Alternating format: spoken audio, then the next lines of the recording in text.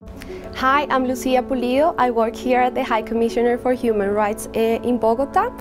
I'm a UNB volunteer here, and my work is to enhance the capacities of the women of Vista Hermosa Meta, in which we are implementing a protective environment for them to access to their rights, economical, social and cultural rights. I think that there's a moment in your life when you decide that you have learned enough, you have gained enough, and then you have to give also. So I think that working here is a good way of giving. Well, in my work here, I think that the most important thing has been that we have managed to articulate the national level with the local level. So here in Colombia, it's a really big country. It's not easy to communicate.